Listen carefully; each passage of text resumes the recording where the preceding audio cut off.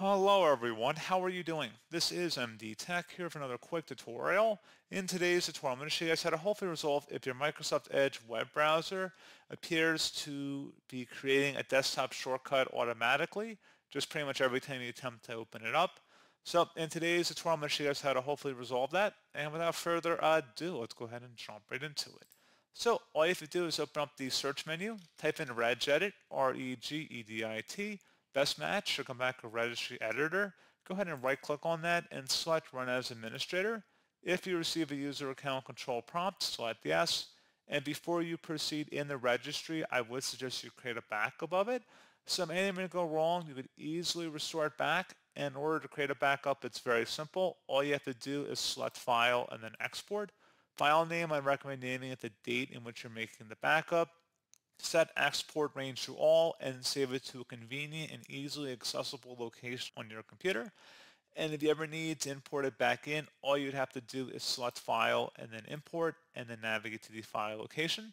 So now that that is done, we're ready to begin, and we're going to start off by double clicking on the HKey local machine folder. Do the same thing now for the software folder. Go down to policies and double click on that one as well. And there should be a Microsoft folder in here. Just go ahead and right click on the Microsoft folder, select new, and then select key. Name this key Edge Update, case sensitive here. So again, Edge Update, the E in Edge and the U in Update should be capitalized, and hit enter. And now on the right panel, you want to right click in a blank area, select new, and then select DWORD 32-bit value.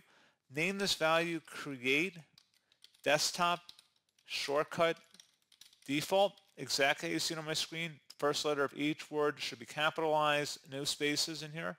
So again, create desktop shortcut default, hit enter, double click on this newly created value, and then delete the 0 in here. Type the number 1 in the value data field. Base should remain hexadecimal. Select OK, and then once that is done, go ahead and close out of here. And you want to restart your computer at this time.